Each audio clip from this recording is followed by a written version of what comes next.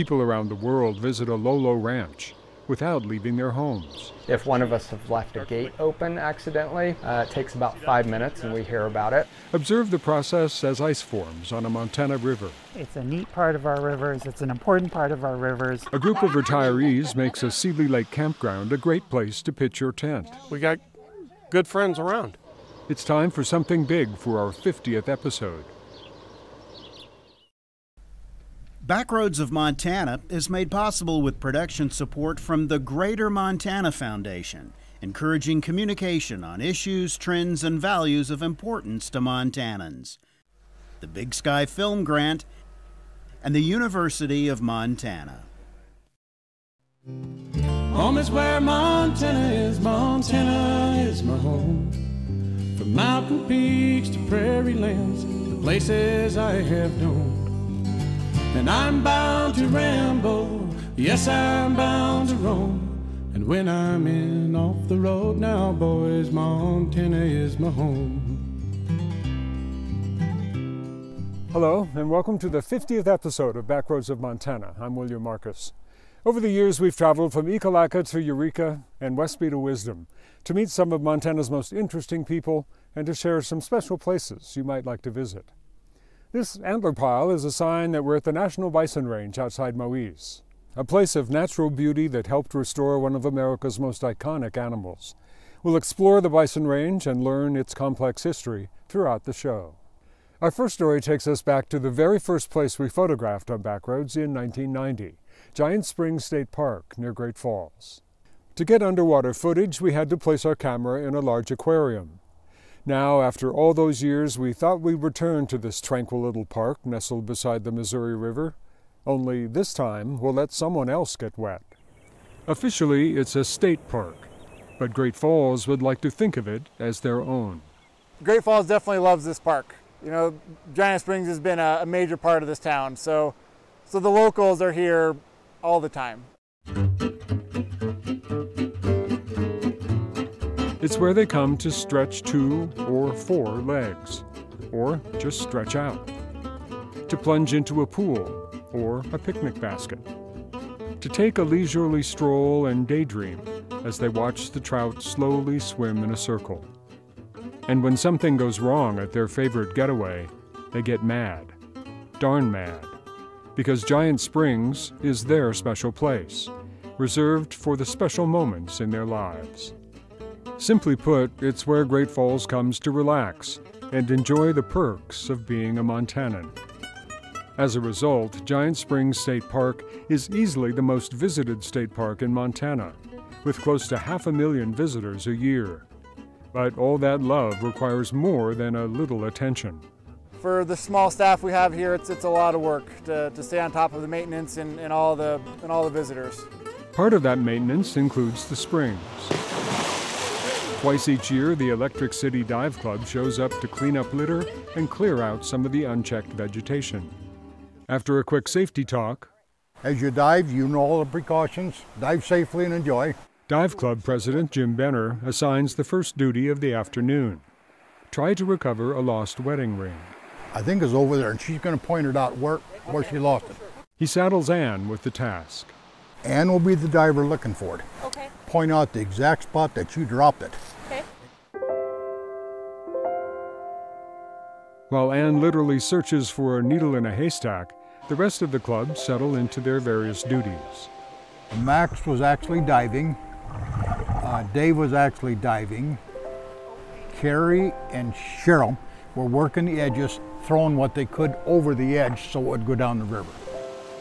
Jim maintains a safety position above water, keeping a watchful eye on everyone else. Anything we do has got a certain amount of danger. You can spot the trouble.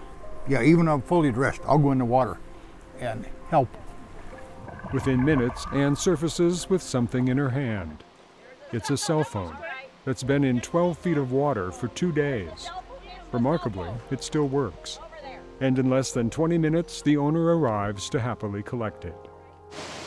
The club returns to the day's cleanup, removing any invasive species, but also carefully thinning out some of the native vegetation, which can overpopulate the springs, obscuring the bottom and choking out the fish. The park's many regulars like to keep track of what's going on down there. There's a number of them. My staff and I were talking about how you could write a book about the regulars down here.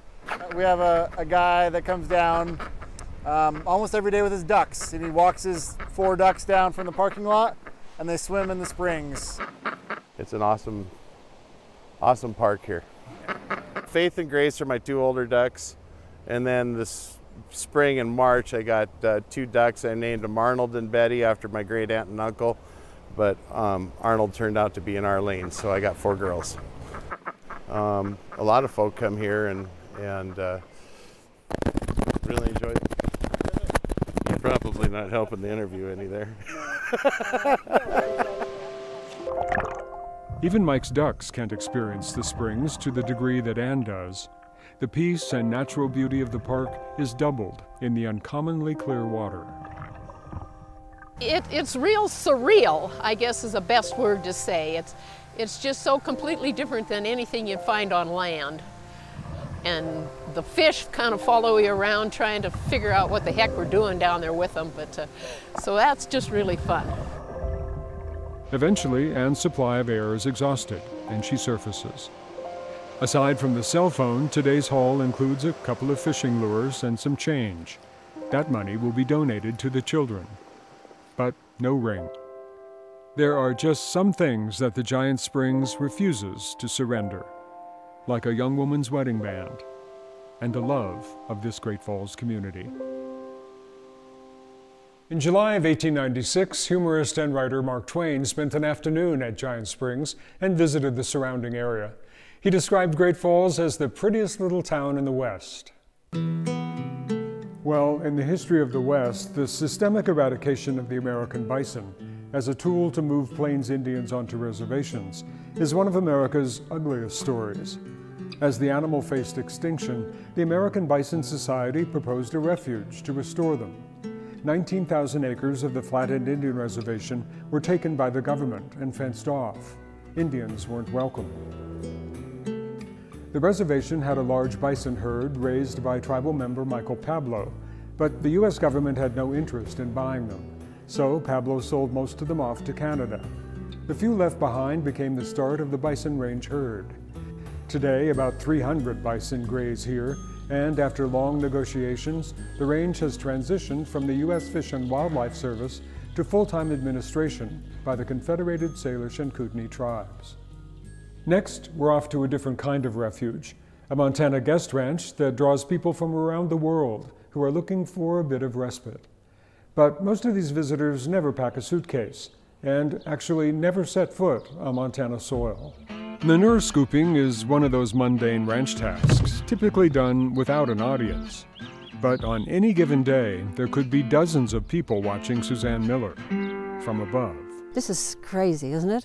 24 hours a day, 7 days a week, including holidays. That's called our ranch camera. Suzanne invites guests around the world to watch the ranch's everyday and once-in-a-lifetime views from 4 bird's-eye cameras. I mean, that's why you open a guest ranch, is you want to share what you have. You want to share that love.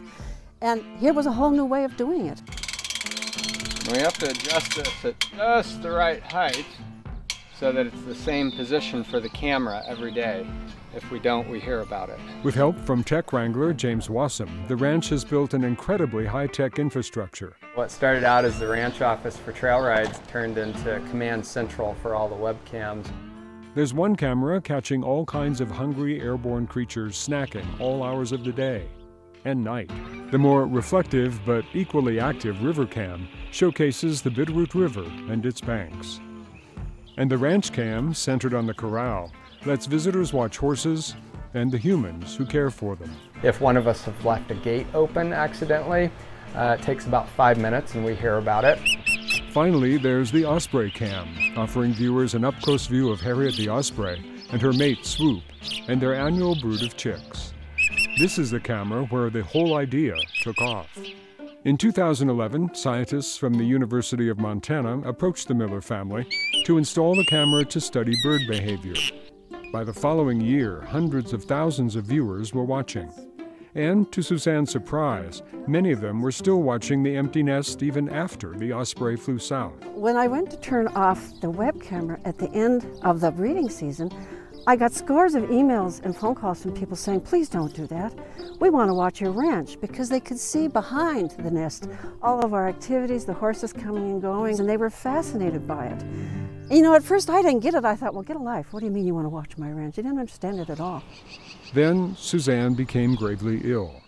She was homebound for 6 months, and for the first time, she tuned in to her own camera. Suddenly, I got it.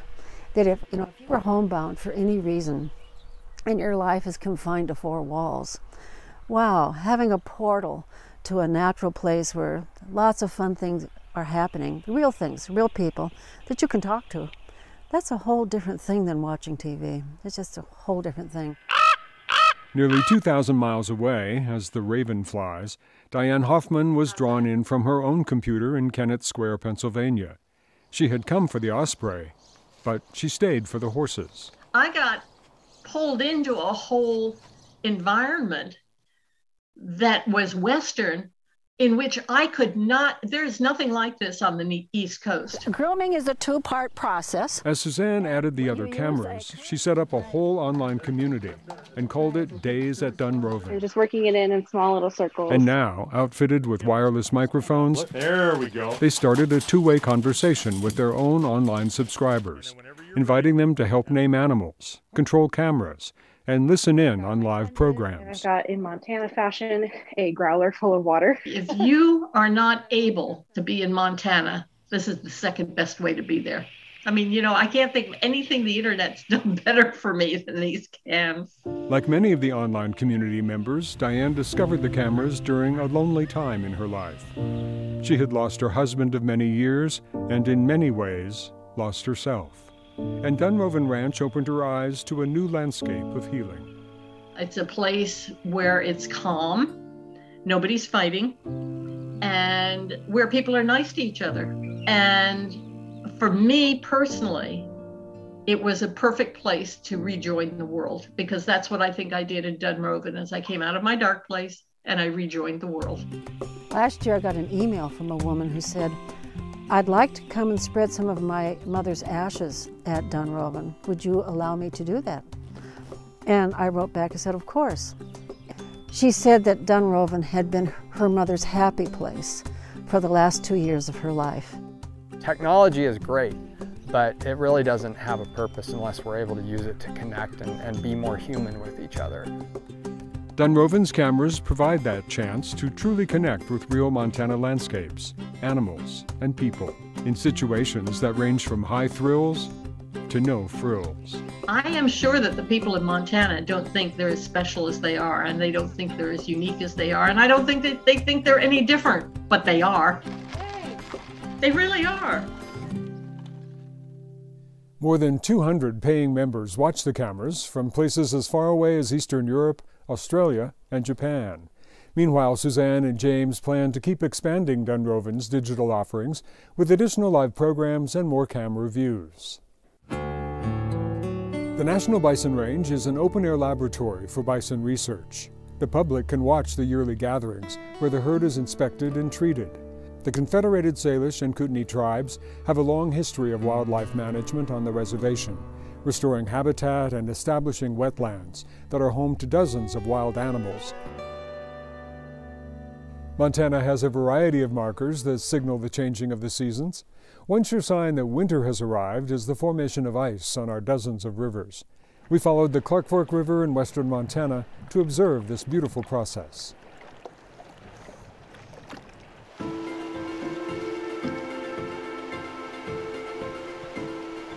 One of the things I love about winter in Missoula is watching the river and learning and seeing what kind of patterns and forms might emerge.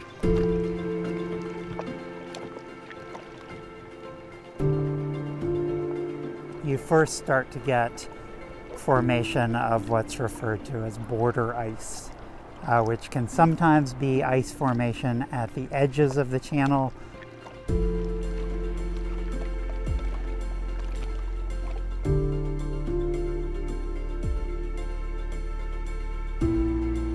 So when you start to see the chunks of ice that are in the water, the technical term that we use when that first forms is called frazzle ice. After the border ice, you would start to get this frazzle ice formation where the river is still flowing and you have these ice chunks flowing downstream, but they're starting to get denser and denser in terms of how much of the surface of the water is flowing, moving water.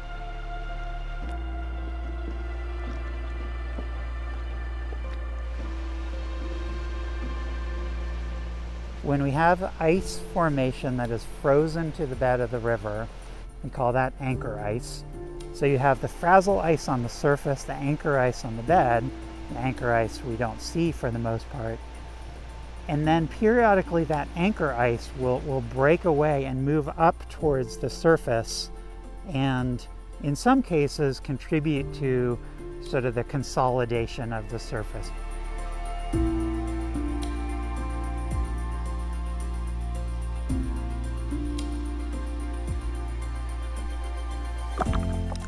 But in a river like the Clark Fork, we would generally expect there to be some flowing water underneath the surface of the ice.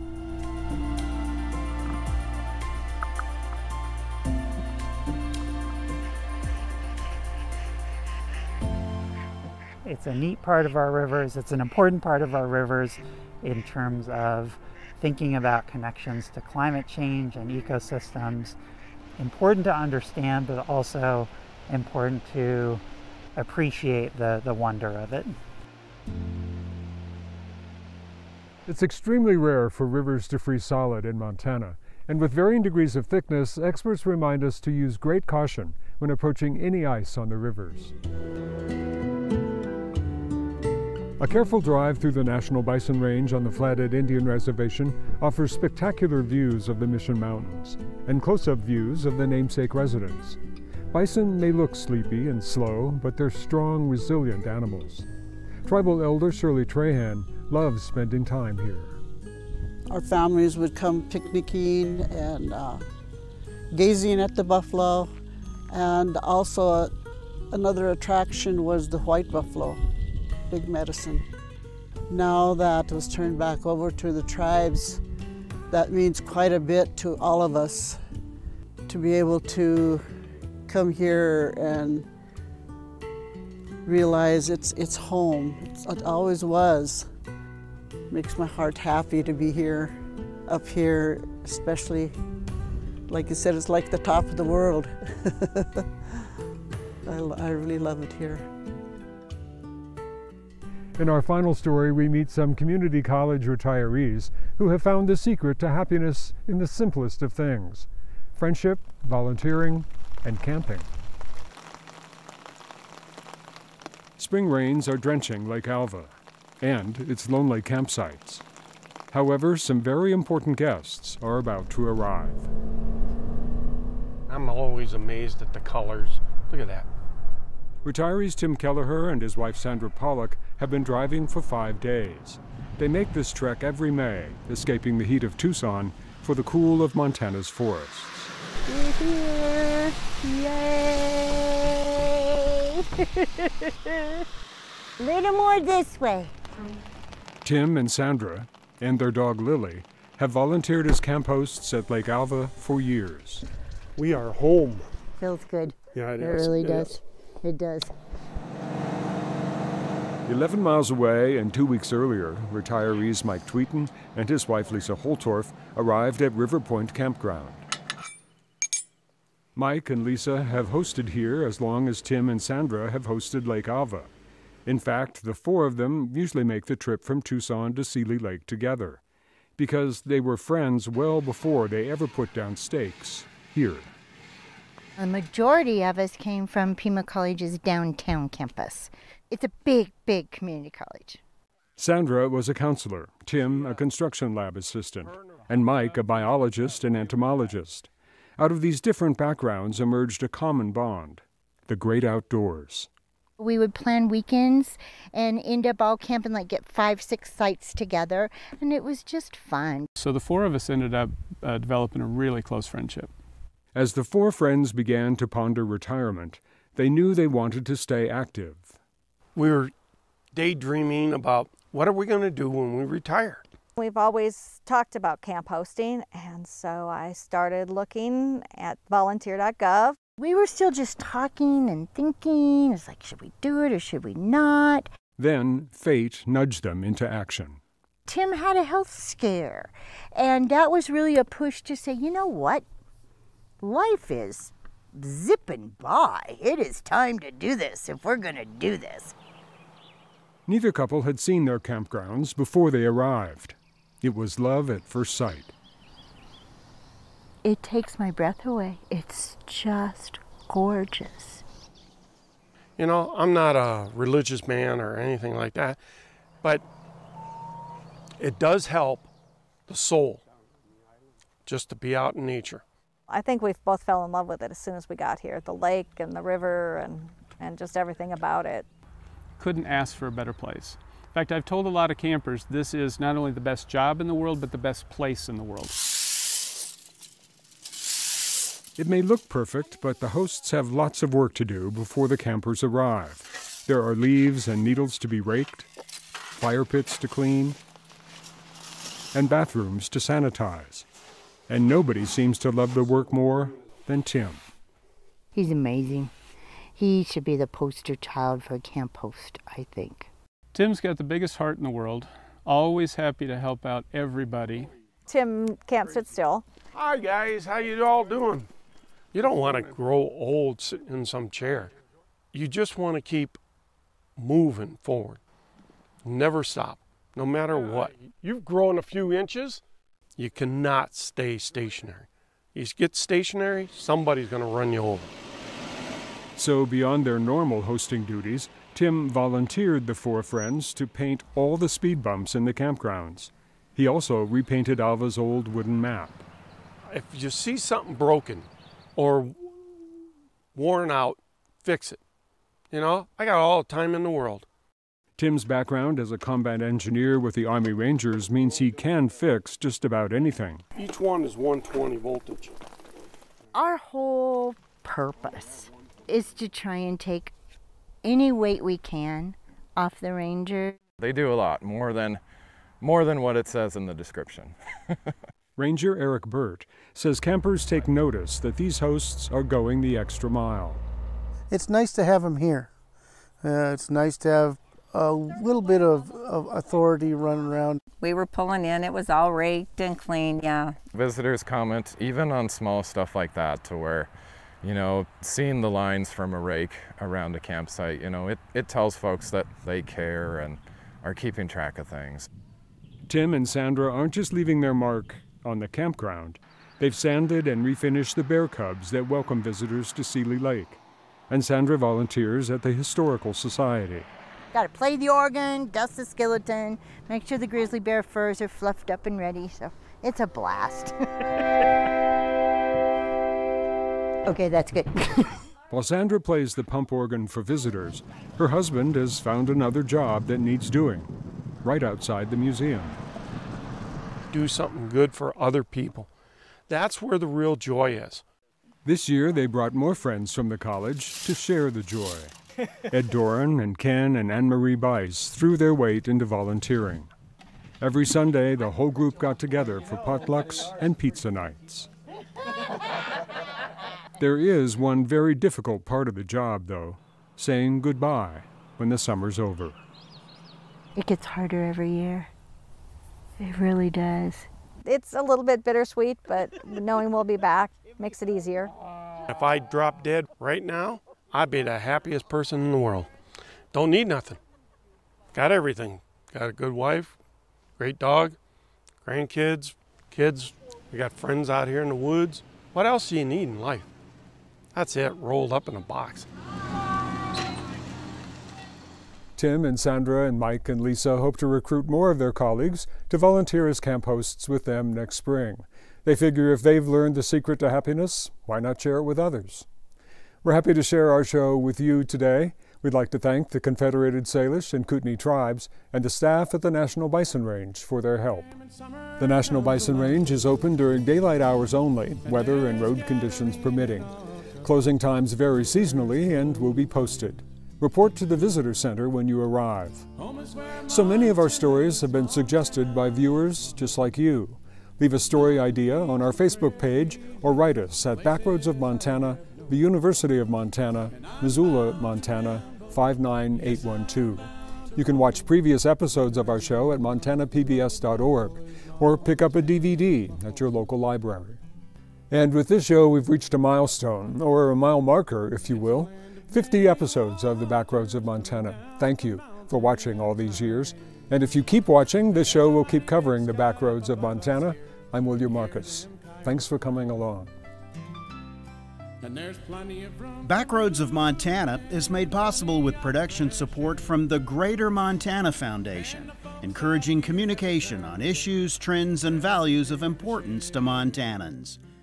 The Big Sky Film Grant and the University of Montana. From mountain peaks to prairie lands, the places I have known. And I'm bound to ramble, yes, I'm bound to roam. And when I'm in off the road now, boys, Montana is my home. Coming in off the road now, boys, you know I'm heading home.